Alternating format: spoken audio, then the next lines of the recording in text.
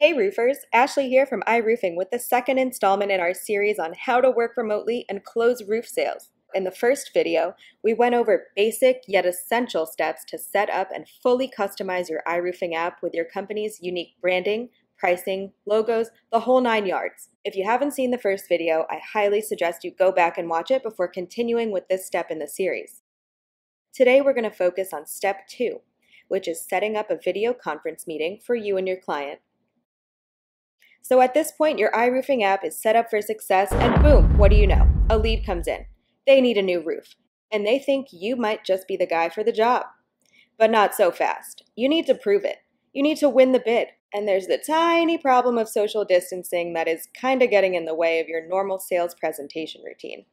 Well, don't you worry. You can still have your presentation fully remotely with the help of a video conferencing platform and your iRoofing app. Which brings us to step 1. Select the video conferencing platform you want to use. Now, there are many services available to host a video conference with your client. Choosing the right one for you can be a little tricky at first. Many of our contractors prefer Zoom, which allows unlimited one-on-one meetings with clients. For meetings with more than one participant, there might be time limitations, and you can choose one of the other free services, like GoToMeeting. Just make sure you always choose the one that you're most comfortable with. It's important to consult with your client about any technical specifications they'll need to participate in the video call, such as a stable internet connection, a laptop, desktop, or a tablet. Mobile devices aren't always supported, so definitely check on that in advance. Step 2. Determine the date and time for the meeting.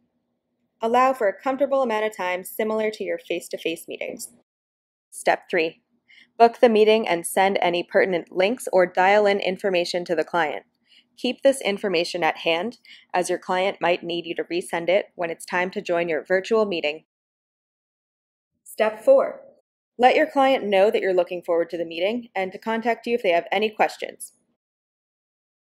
Congratulations, you've selected your video conferencing platform and scheduled your meeting. Now it's time for the iRoofing Pro Tip. Lockdown can be a good time for you to close remotely. It can reduce the need for having multiple meetings to close a sale, mainly because all the decision makers are together. Just make sure you're sensitive to the client's situation. Thanks so much for tuning into step 2 of our series, How to Work Remotely and Close Roof Sales. We attached a PDF available for free download guiding you through each of the above steps with checkboxes as you complete each one.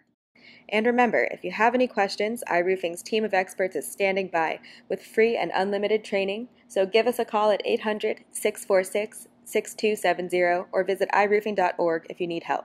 Happy roofing!